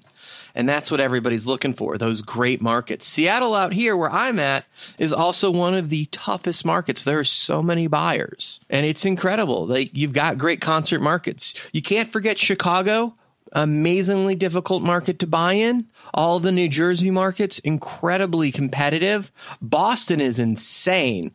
But Philly is right up there. There are a lot of players. And you look at some legendary guys playing that game. AEG is doing a fantastic job, and they got some good venues. And then you look at the other side, and it's like Jeff Gordon, John Hampton. Holy shit, that's some booking power right there. I agree. Many talented people you just named off for sure. It would be remiss if I didn't mention Larry Maggot also still oversees a lot of what's going on in that market and books from there, although he's kind of warped into being a national promoter now. Definitely a national, if not international at this point. Larry is of the ilk of a Bill Graham and a John Shear. He is one of the original guys that invented the business. And the fact that he's still doing it and he's very involved in the Electric Factory and that whole world, the guy is fascinating. His work with Billy Crystal, Bette Midler, he does a lot of the Gladys Knight dates and the OJs. He is very, very active. King Crimson. The guy works, and you got to respect the volume that he does, the business that he does, the fact that he's been able to evolve with the industry as it's grown. Hats off to Larry Maggot. He gave me my first job, so hats off to him, absolutely. Shit, we skipped Bill Rogers completely and talk about an icon. All of these guys in the same market. You know what? There's probably a reason I stay the fuck out of Philly most of the time. That's a good segue for my last question, Dan. Back in the old days, you used to call me for advice about shows. You got a job so I can get the hell out of Philly once and for all, please? I think we've offered you jobs throughout the year. You always say no. Look who's an idiot. It's me. No, I think you've done very well for yourself. You and Rich built one hell of a company there, and the educational program that you guys are involved with, teaching the next generation of the industry. And truth be known, I still call you for advice from time to time. We'd love to have you come in and talk to the kids at Drexel anytime, Dan. Absolutely. Next time we do a show in Philly, let's work that out for sure. That would be great. Right on. Me and Luke love having you on Promoter 101. We got to get you in for an interview sooner than later. But man, it was great talking to you. And thanks for being on Promoter 101, Jesse. Thanks, Dan. I think Springfield said it best. Jesse is a friend. Yeah, I know he is a good friend of mine. But lately something's changed. And that ain't hard to define. 'Cause I want to be Jesse's. No. It's great to have Jesse Lundy on the podcast. He's fucking awesome. If you too want to be on Promoter 101, drop us an email to promoter101.net and let us know that you want to ask us the questions and turn the table on me and Luke. This is Anthony Diaz with Six Man on Promoter 101. In our second interview this week, we're joined by Circle Talent's JJ Cassiere, who's an agent who's out there truly killing it right now. Very excited to welcome JJ to Promoter 101. As always, we got the best of the best. Circle Talent's King of Rock. JJ, thank you for taking the time to be with us. Thanks for having me. You represent the upcoming fresh face of the new music industry, particularly active rock. Yeah, I would say rock, metal. I mean, my roster is kind of all over the place. It formed from, of course, the Warped Tour, metalcore, metal rock scene. But I wouldn't say active rock, but I would say there's a mixture of little sprinkles in there, you know? Circle Talent would fit nicely into what was the original agency group kind of brand. Like, you guys have those cool Warped Tour rock acts, the up-and-coming stuff that rock the ballrooms, 500 to 2,200 seat open floor rooms. And the open floor room thing is really key demo. You guys are big on the barricades. For sure. Yeah, definitely. A lot of black t-shirts going through the Birch table. A lot of black tees, a lot of makeup, a lot of long black hair. High school angst coming out hardcore. Seriously. So rock and roll still exists in that Warped Tour world. It's changed. It's gotten a little more poppy over the years. Yeah, it's weird, man. It's like now more than ever, I think, though, there's a resurgence of like this metalcore. With bands like Ghost. But then the wave of pop punk made a resurgence, years ago. And like The Story So Far and all these young pop punk bands. It comes in waves, this whole thing. But now more than ever, like, people want heavy music, rock, metal music. Let's take a sidestep for 1 second. We'll get back into music. You've got a side project that has been taking up a lot of time, but you've seen some success acting. Yeah. My buddy Ash Avildsen, from Sumerian Records, good friend of mine, he used to be my roommate. He started dabbling and being a director and writing movies and, wanting to put out and direct his own films. And did my first one with him 2 years ago called What Now? It was like a romantic comedy. Hulu picked it up for a minute and it was pretty awesome. And then recently, like last month or so, another movie he directed, his second one called American Satan. It's pretty much gauged around rock and roll and metal, actually. It's about like this band that gets formed through the internet, and like I don't want to give it away, but they pretty much these group of kids form a band, and it's their journey through Hollywood to make it in being a band in LA. So hitting close to home. Yeah, exactly. That came out last month, and AMC picked it up and did a whole distribution deal. Been really successful. And your role in particular? What Now? The first one, I was a lead, in the romantic comedy film, but this one, I play a tour manager. I used to be a tour manager before I was an agent, so it's like fit me perfectly. So there's the band that the movie's about, and then there's the headlining band that I'm the tour manager for, and I throw the band to be off. a dick. Correct. Yeah, I throw them off the tour because we're jealous because they're blowing us out. All this shit goes down. I'm like the angry tour manager, like, you're off the tour, and blah, blah, blah. Yeah. Cool. And your outer appearance gives you that rock and roll look like most tour managers have. You got the full arm sleeve tattoos. Yeah. The beard, the bald head. It's like pretty intimidating guy to bump into. Yeah, it was fun though. It was awesome. About 7 or 8 scenes, I would say, but they were pretty like distinctive ones of me yelling and screaming and being a crazy tour manager. So I can see it. It's like we should recast Almost Famous with you right now. Let's get Cameron on the phone. That'd be sick. Are you hoping to do more of that? Are you enjoying it? Yeah. Also there's a company called the Beard Club, like Dollar Shave Club, but there's a Dollar Beard Club for like beard products and whatnot. And my buddy Dan Doby, he runs all like their commercials. It's all internet stuff, but he's the editor and director for all their commercials. And he put me in about their last 2 or 3 internet commercials that have gotten a ton of views. So I've been kind of doing that. But the agent thing is, of course, my full-time career. But the acting thing is like, it's weird. Like so many people have came out and been like, give it a shot because like you're actually pretty funny. Which is nice because you're here in LA. You can do both. Yeah. I don't think of myself as an actor, but other people are like, you're funny, like run with it. And I'm like, well, I'm not going to go out there, run around town and like start auditioning everywhere. I don't have time. I have 27 clients on my roster. So it's tough, It'll also be a little funny if you were represented by William Morris or something. Seriously, right? Inner workings that I'm represented by them. It wouldn't be the worst thing in the world because it's like they would never really want to poach an act from one of their own clients. It might protect your roster a little bit. You could probably. Think about that. You've had some really good success over the last couple of years. Some of your bands are really seeing some success. Circle Talent, it's one of those things where the company was formed actually on electronic music. They had 200 DJs. And the beginning was the bass world, the dubstep bass world. And I was at the agency group for 4.5 years. And, mentored by Andy Summers, Bruce Solar, Shapiro, and a bunch of those guys over there. Gabe and all those guys. Gabe, that was like the era I was in, Val Wolf. Yeah, Val and Christian Bernhard and even Guy Richard a little bit later on. Probably dollar for dollar the best agent by the books in the business. Guy Richard's the man, dude. He's a the great man. agent. He's great. And Andy Zumberg, who was his assistant, who's now an agent, came from him. So like that era of agency group was some of the best times of my life. But things happen and whatever. I went to Circle, and Circle had they had no rock music, no guitars, nothing. And then that's when Steve Gordon and Kevin Gimbel found out I was available and were like, hey, we want you to come in to jumpstart the live department. Now it's been 3 years, and it's me and Dan Rosenblum, Matt Pike, and now we have close to 100 non-EDM clients being together for like not even 2 years, which is great. My roster, it's once again, it's all over the place, from YouTubers to I do Insane Clown Posse to Lords of Acid to We Came as Romans, and YouTuber influencer dudes. So Lords of Acid just went out with a really cool package they put together.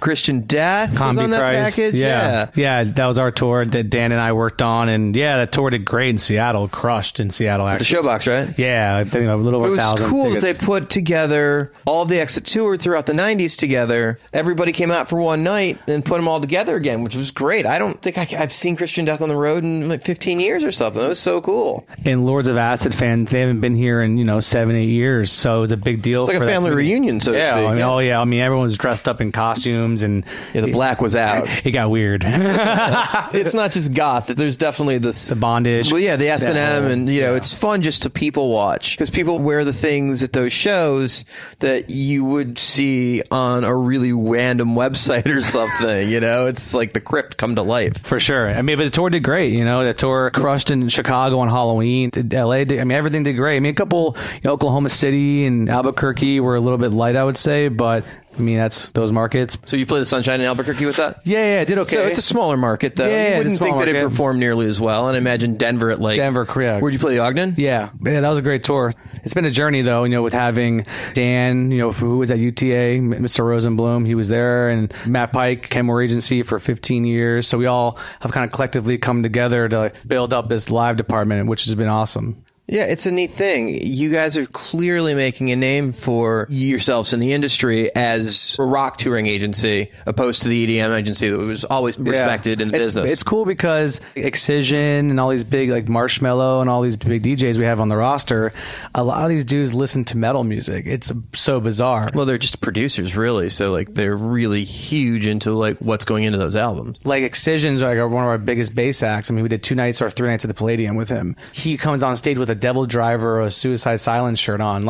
He loves death metal and metal. Marshmello, he's friends with a ton of our rock bands on the Warped Tour. Attila, Icy Stars, all these bands he comes out to and supports. And now it's when I talk to some of the DJs on the roster, they're like, yo, Circle has my favorite metal bands on the roster. So you were seeing this collaboration or even crossover brotherhood and with the clients. A lot of the acts that you work with in that genre, I did a lot of that stuff when I was partners at Thrasher. That's music that used to get airplay on radio and in pop radio in some cases, and that's kind of fallen away, but the genre seems to have come back now that the internet and Spotify and Pandora have made that music more readily available again. Have you seen a resurgence since those platforms have come to life?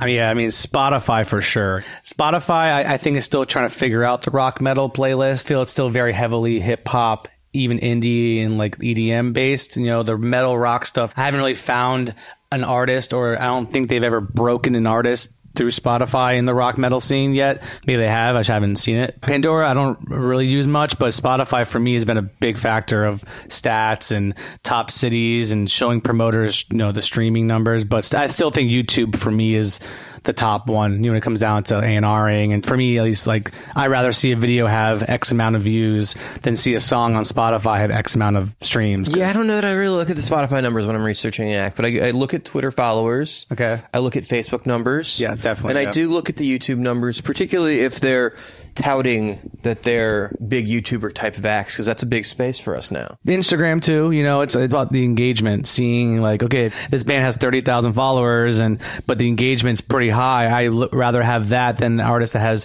3 million followers and the interaction's very, very small, because something might be a little off there. So it's a lot of this stuff is still diluted, and because followers can be bought, and you just got to kind of sift through all that stuff. So what's your process in signing an act? What do you sign, and how do bands come to you?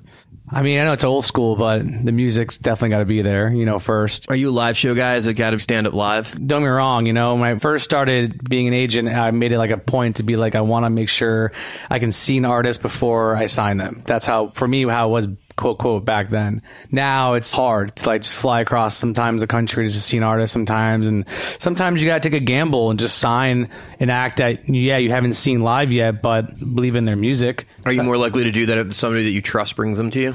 Always, yeah. I mean, if a manager or, a promoter or someone recommends me a band in their market, or just like, oh, this band rolled through without an agent and did 500 tickets like on their own, you should check this out. Of course, I'm going to give it a peek, because my buyers, like my dudes, those are my brothers and my sisters. I trust them with everything, But going back to your question, I would say definitely, the music's got to be there. It has to be believable. I have to somewhat feel something, or at least see something, right? I was one of the first promoters ever for Insane Clown Posse outside of Detroit. Okay. I promoted Albuquerque with Joe Anderson. He didn't know what it was. I called him and was like, we got to do this. Our guarantee was $150.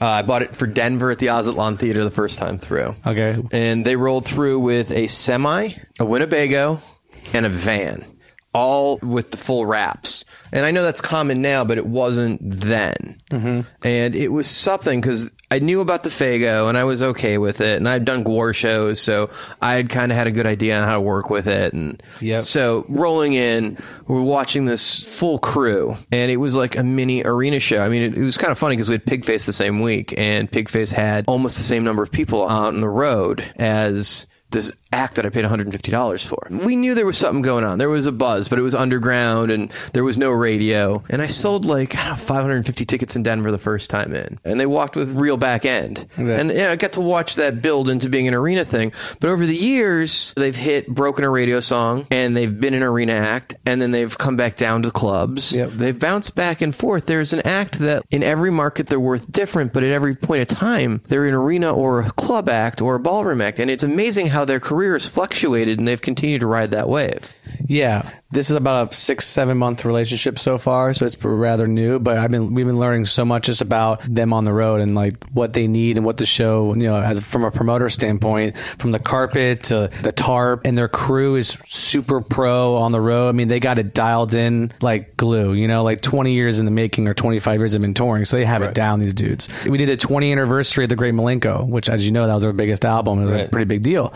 Yeah, yes, they're not what they used to be. You can say that about a lot of artists, right?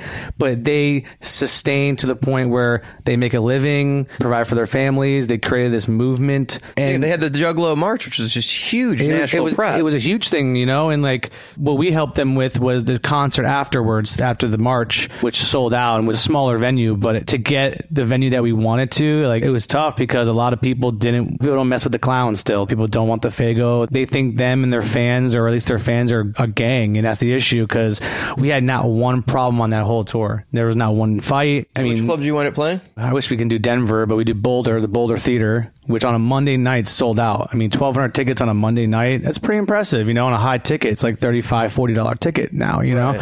So Boulder Theater, we did the Gas Monkey in Dallas. We did a couple underplays like in Jerome, Idaho. I mean, they can't play Knitting Factory venues for some reason. Oh, is there a problem there? Yeah, I don't know what it is. And Knitting Factory has banned them from all their venues, so we'll see. They'll never ever play a Knitting Factory show, which we couldn't play a Boise Knitting Factory. It had to be Jerome, Idaho, which is like a 400 cap room, which they blew out in like a week. So there were a couple across Wisconsin's and a couple smaller markets. We played some small rooms. generally we're in that 1,000 to 2,200 range for that tour. So they did great. Now we're going to go back out with them in March and do a co-headline with Attila and Head PE and mix it up. And when you do a co-headline with them, they have to play last anyway, right? 100%. Because they destroy with the Fago. They are playing last every single night. It's not like you go on stage after war. No, not at all. But it's been a great experience. Bill from Psychopathic is awesome to work with. He has the great relationship with the guys, and he's been letting us kind of do our thing and package them and kind of be open. It's been cool. It's been nice. And they've created their own genre of music where there are 4 or 5 other acts that have spun off from this. They've created their own thing, much like Atmosphere. It's like the Rhymesayer stuff. It's amazing how cool that is, where it's its own thing. The Gathering of the Juggalos every year is a huge deal. Yeah. I think this year they did in Oklahoma City, and I don't think it was the right venue. So I think we're hopefully going to help them look for a new venue and a new spot next year. Can't say much about it, to be honest, but it's in the works. Yeah, it's in the works. So now moving us somewhere way more marquee than Oklahoma. So we'll see what happens next year. Are you a Juggalo fan? You know, it's funny. I didn't really grow up listening to them. You weren't going chicken hunting? I wasn't going chicken hunting. I wasn't wearing the paint or anything. I mean, of course, I knew who they were. We went to the show at the Observatory in Santa Ana. Me, Matt Pike, and Dan Rosenblum, we all worked together on ICP. It's not just me. We're very team-oriented dudes. And it's all about the Riddlebox. It's all about the Riddlebacks and then the Malenko, Yeah. And, it's called Fago Armageddon, where if you buy a VIP ticket, you get to go on stage with the guys and spray Fago, the last song with everyone. That's not what that looked like. And, whatever. And literally the tour manager goes, so, you guys want to be like a Fago? You want to join in? And it felt like that was like our initiation. Like, it was like, how do you say no to that? Fuck yeah, man. We were like, you know what? Let's do it. Next thing you know, me and Matt are on stage spraying Fago everywhere. And to be honest, it was one of the most fun shows I've ever been to in a very, very long time. The energy, the fans, spraying Fago on people was pretty fun, actually. Wish you could do that in daily life. Like, just walk through Billboard with a bunch of bottles of Fago and just... Yeah, no awesome. Reduction. Fuck you, Fago. Here's a Fago bottle. So what's coming up this year that you're excited about? What's in the works? Outside the band stuff, I would say got this kid, Danny Duncan. He's the whole YouTube influencer. Danny's from Florida. He's just tell people he's like the new Johnny Knoxville, I would say, Oh, kind of that Jackass vibe? Yeah, he doesn't like staple like his nutsack to his leg or crazy. Well, because that's been done. Yeah, exactly. But he doesn't do like that extreme stuff. He's sober and doesn't drink and he's not into drugs. He's not a prankster, but he's just a funny dude. He's amazing. And I just recently started working with him, and we're doing his first event down in San Diego in Soma. I've been actually curating the actual show, like what will it consist of, because he doesn't play music. He's not a band. So we're actually putting together like this kind of comedy sketch show for his fans. And we went on sale 2 weeks ago, and I think we're at 600 tickets in 2 weeks, which is great. I mean, I think we're going to sell out and do 1,100 tickets. The $100 VIPs blew out in 2 days. Nice. And the other 400 and some on tickets. And now we're trying to really pick it up. So we're at 600. So that's exciting. That's cool. So it's different too. It's not just like routing and booking a Albuquerque, this and that. It's actually helping curate this actual experience. So you're producing.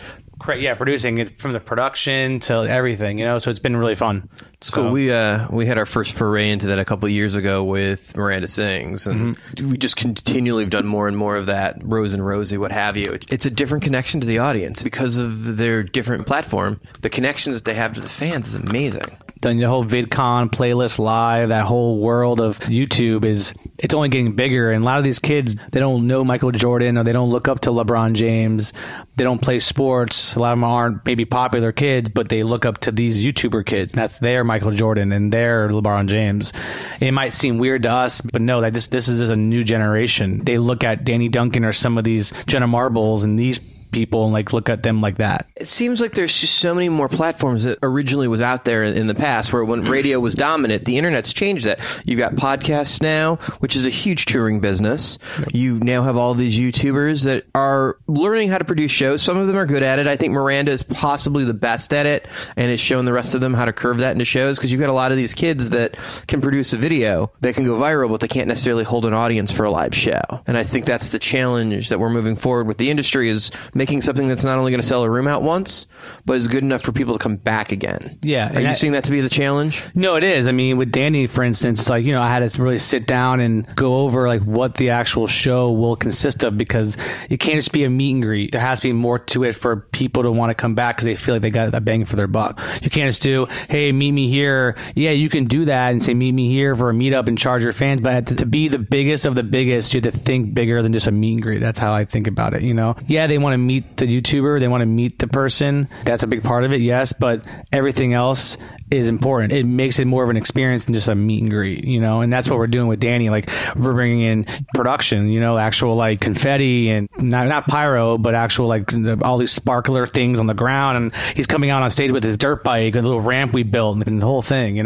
People are so grasping and wrapping their head around the whole thing, kind of like the esports world too. I mean, that whole world is just arenas filling in with people playing video games. That thing is just out of control, and I'd been dabbling in that space as well. I did an event back at Club Nokia when it was Club Nokia, a couple years ago with Eric Milhouse. Actually, they were called Team Crafted, they were like the 5 top YouTubers that play the game Minecraft, and they formed a team, and we did like 800, 900 tickets. Kids from all over the world flew in for this event. A family from Mexico flew in, a family from Jersey, New York, Seattle. I mean, you guys, Milhouse, it was crazy. So I dabble in that space, and that's not the esports world. That was more Minecraft, but that esports gamer Twitch stuff is only getting bigger as video games get bigger and better, You've not put yourself in any box saying this is what I do to make money. You are open to any opportunity that you feel is real entertainment that you can sell to the public. 100%. I think that stems back to being at the agency group and them always being cool with not one particular, like, you're an agent of this roster or this genre. Like,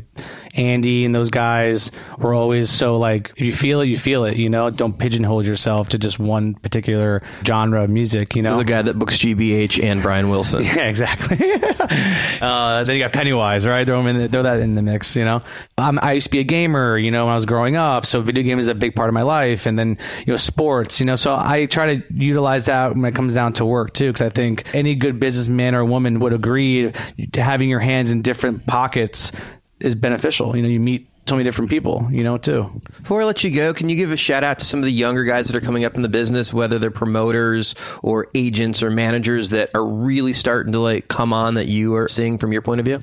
I would say Jason Malhoit, Imperial Artist Management. He manages a bunch of my younger up-and-coming metal bands. He does a great job. As a manager, he's doing great. My buddy Sage Keeber, he's a promoter out in Erie, Rochester, Buffalo area, Syracuse, independent promoter, crushing it out there. Fernati from ENT Legends, he's like the young independent promoter up in Sacramento, doing all the hip-hop urban stuff. He's doing great. He's starting to dabble in like 5 or 6 different markets. So he's been great to work with. And also, I would say Troy Lusk, Troy, who's my assistant, who's pretty much now promoted as an agent.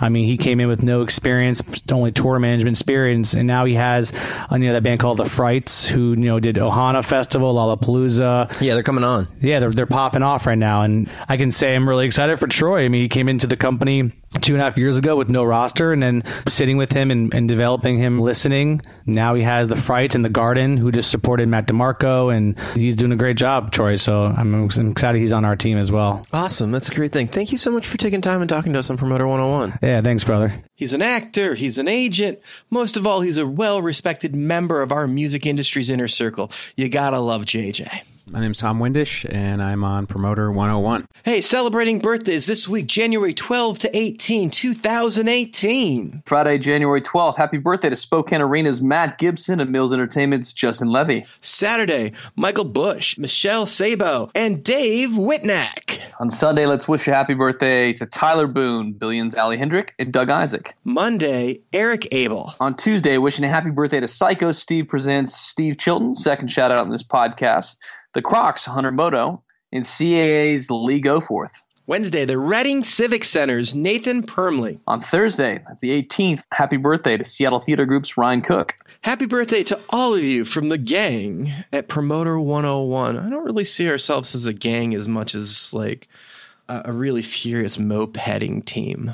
Yeah, I think if we were a gang, we'd need to learn to sing and dance and have nicknames, Dan. I don't think we've done that so far. I like that gangs in your head are like a West Side Story kind of thing with like high kicks and songs. I was thinking Crips and Bloods, but I guess that's the difference in our upbringing, where you come from the upper class world and I come from the middle upper class world. I think that you're just missing the obvious West Wing reference that I made with President Bart and Leo McGarry talking about welcome to the gang. We're going to get jackets made. Yes. So Danny's in the office, right? I don't. No. It's not in the office. It's in the Situation Room, where Toby and Josh are lost somewhere in Indiana, and Fitz and Leo are down in the Situation Room with the president, and they're talking about being a well-financed gang, because that's basically what they are at this point after they've assassinated the defense minister of the fictitious Kumar, Abdul Sharif. And so they're talking about being a well-financed gang, and Bartlett's going on about how we're going to need to learn to sing and dance. And, when it comes time for Leo, who's spoiling his party, to get gang nicknames, Leo's not going to get a good gang nickname. Okay, now that you say the nicknames, I remember that. But I was thinking you were talking about when Danny was asked up to the Oval and Leo was in there and they were trying to get a source out so Jed Bartlett didn't have to have a discussion with his wife about who the source was. And then, welcome to the club, Danny. We're going to have jackets made. That's the reference I thought you were making in West Wing. But as we nerd out, let's get back to the podcast. Hey, this is Craig Newman, JJ Cassiere, Louis Messina, Sarah Pelch, Dan Berkowitz, Jake Gold, Bob Rupp, Lucy Lawler-Freese, Dave Geller, Andy Summers, Simon Shaw, Scott Aller, Pete Shapiro, Mike Ducharme, Rick Schultz, Lucas Keller, and you're listening to Promoter 101. Promoter 101. Put down your inhibitions and pick up a cool glass of Promoter 101. Our third featured interview this week, we're going to be joined by Indianapolis's best from G Entertainment, R&B concert promoter Geno Shelton. Mr. Geno Shelton, how are you doing, my friend? What's going on, my friend? Long time, man. We go back. We were both pups when we started, man. We go back a long way. Let's talk about it. Now, Indianapolis is your market. You were the guy there. If it's urban music, you were in the center of it. Not even Live Nation plays that game without keeping you in the middle of it. Yeah, I mean, I've been pretty blessed, man. Thank God that for all the years that I've lived here, I've been able to keep my hand on the pulse of the people, whether it's young or old, and still be useful. You know what I mean? It's about being relevant, man, and it's about knowing the latest trends. You already know the game. You knowing who's hot, who's not, who's got longevity, and knowing track record. Since I've lived here and was on the radio here, it's been to my advantage, but I've been blessed. I'm not going to lie. I've been very blessed. You have a niche in your market. You live in that R&B world. Yeah. What happened for me, different than most promoters, is that I was in the music first as far as the actual, not necessarily a performer, but a guy that was on the radio every single day. And basically doing that back in the 80s, when you're on the radio, there's, maybe one urban station in the entire city. So if people wanted to go to a show, if they wanted to hear about something in the urban world back then, there was no internet, there was no social media. It was just radio and TV, and radio was the dominant player when it comes to the music scene. So, with me being on radio, with some success in radio, it was just a natural fit for me to be able to evolve into the whole concert arena. And you've moved on from just doing urban artists to doing comedy, lifestyle comedy that's very much part of that same urban ticket buyer world. Yeah, Def Comedy Jam just celebrated its 25th anniversary this year. 1992 is when the first episodes came out. And next year, 1993, I started a thing called the Hip Hop Comedy Shop, because there are a lot of people in the industry, there were a lot of black people in the industry that knew this comedy thing was getting ready to be the next big thing. Places like the Comedy Act Theater in LA and Chicago, people like Robin Harris, where there's this underground chitlin circuit group of comedians out there that were just kind of storming and that's how Russell Simmons came up with the idea of doing Def Comedy Jam. So thus from there, we just kind of, most of the black promoters, because we knew the acts, we knew who people loved, whatever, took a hold of it, man. And, think about it. Look at all the stars that came out of that whole Def Comedy Jam scene. Chris Tucker to Kevin Hart to D.O. Hughley. I mean, you name it, man. They all out of that game. I mean, it's funny how, and I know you know this as well, is how you start out with somebody who you just start in the industry with. There, back in the days when they charged $2,500 and were willing to sleep in the back of your car, to go from that to doing arena shows. And I've seen that. With Def Comedy Jam, with the Kings of Comedy. Those were guys that was doing clubs, and now you had four guys: Steve Harvey, Bernie Mac, God rest his soul, or DL, and Cedric went on to do arenas across the country with one of the biggest comedy tours probably of all time. Well, I guess Kevin Hart now is probably beating that record. But yeah, it's just crazy, man. Comedy, music, been crazy. It's been a great ride. Did you literally have them sleeping in your car? You wouldn't even let them in the house when these guys were young? What the hell, dude? That was just an analogy. But I will tell you something, and because, you and I are grassroots kind of guys, I'm from back in the day when Moby was hot, in the whole techno world.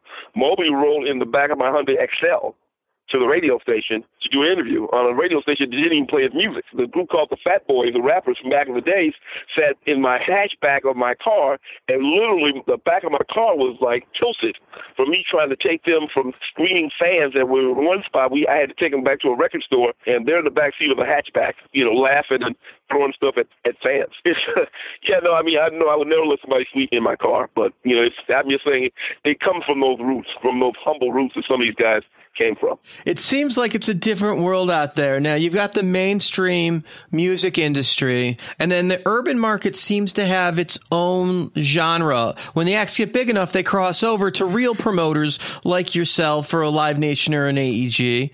But there's a whole bunch of lower level guys just trying to scrape it out and break into the industry, which I guess happens in any genre. But in the urban world, it seems to be a bigger thing. So is having a legit reputation in the business a more paramount thing on that side of the business because there's so many people trying to pull things off that aren't legitimate? Dan, well, keep in mind, man, me and you were one of those little guys from back in the day. The only difference between us and them is the fact that, we were stand-up guys. And we realized that we were going to have any kind of longevity in this business, that we've got to be men of our word, and we've got to do what we said we were going to do. So I want to definitely make your listeners understand that you and I are cut from that independent cloth, whereas Live Nation is a corporation that, basically, poof, I'm here, I got millions and billions of dollars, I'm going to do shows. So, but I do understand what you're saying as far as legitimate guys and guys actually doing shows and doing the right thing. To answer your question, it's funny that you say that because I'm noticing the trend now is less and less guys that want to do what we do. Other than maybe the rap shows and some of the rappers, I'm seeing a decline of guys who want to be a true blue promoter. And I guess, I don't know if that's my world, that's Midwest, what that is, but if somebody had to ask me who that next guy was going to be in Indianapolis, I couldn't tell you. As far as promoters are concerned, I couldn't tell you. Because I just don't see anybody stepping up to the plate. And maybe it does to attest to the fact that most of these guys are, Jack Lake guys, and they're not really doing that good of a job. But I don't see anybody trying when it comes to stuff that me and you might be doing. I don't see anybody trying to do it. Whereas back in the day, me and you, we used to get into the big boys' head because we were trying to do shows that they were doing, but they were always be able to snatch them up because they had more money than us. But we were trying. We were trying to make those relationships. We were trying to do big shows, bigger and better things. But I don't see these guys trying anymore, man. You've been in the business for going on 30 years. How do you make it that long in this industry? Dan, I told guys, some of the young guys, that ask the questions just like that, and it's kind of weird. I'm going to probably give you an answer that you probably haven't received from any of the other promoters you've ever interviewed. There's either two things that you can do in my business to stay alive, and that's either drink, which is 90% of the guys in my business are drinkers, or you pray. I'm a prayer. And I say all that to say that because of my faith in God, because of how I believe the moral fiber of the guy that I am, because I love the music industry, really the key is you treat people the way you want to be treated, which is, some could say, a biblical quote, but I just say it's a lifestyle quote, and when you do that, especially when you come to the artist, it comes back, man. A lot of these artists, they get big time, they get big money, and they leave you. But at the end of the day, you keep going in this business because of the quality of what you do. You keep treating people the right way. Think about what you're doing right now. If you became broke, there are buildings that would give you the room for free because they know what you've done in the past. There are sound companies that would give you the sound for free, maybe not forever, but for that one show to help you get on your feet because you gained a reputation of quality and excellence in this business. If you're going to do this, if you're going to do this business, there's a whole bunch of snakes and con artists and what have you, and I guarantee you, they don't have the same phone number they had a week ago, okay? Me and you, we've got the same telephone number we've had for 25 years, 30 years, and that's the testament of being in this business. You're consistent. You stay positive. You stay focused. You have to work hard. It's not a game. You're going to work hard. You're going to piss off some of the people that you love around you, but at the end of the day, man, if you do right by people, that's how you last. that's how it keeps us going. I appreciate it, man. Hey, before I let you go, I want to point out that one of the favorite things in the industry is our relationship, because when I met you at CIC, which has turned into Polestar Live now, the first year that thing ever existed, I remember having this conversation of like going to make friends with the guy that's doing the same thing you are in the same market. It's going to be hard to get advice, but talking to the guy that promotes different genre of music in a different part of the country and trading ideas, there's a guy that's going to feel comfortable talking to you forever. And you and me have kept up a relationship ever since. And, you know, whether it's me promoting Circle Jerks in one market and you promoting Tony or Mint Condition in another, we're both putting asses in seats, and that's what it comes down to. Absolutely, man. I've always appreciated you, man, and the fact that you love this business. You are a fan of what we do. I've always admired that about you. A legend in our business, Geno Shelton, rocking the world. Thanks for joining us on Promoter 101, my friend. Man, thank you so much, man. And love and kisses to all of the people out there, man. Keep buying tickets, man. We need you. OG needs the money. Talk about a guy that works on every level. He's a hustler, and I mean that in the best sense of the way. I'm so proud to call Geno a longtime friend of mine. Hey, this is Mark Geiger from WME, William Morris Endeavor Entertainment, coming to you on Dan Steinberg's podcast. If you want to reach out to us, send us an email to steiny@promoter101.net. A brand new thing we're doing now is Quotes of the Week, and this one comes to us from Jason Zink. I have a whole lot more respect for evil over stupid. Fun quote, Luke. Sounds like something Jason Zink would say. We'll be back next week on our live interview from FlyCon with Brooklyn Bowls and Lock-In Festival's Peter Shapiro. Until then, we're wishing you sold-out shows for the weeks to come. Cheers. Cheers. This is Peter Schwartz, WME in New York on Promoter 101.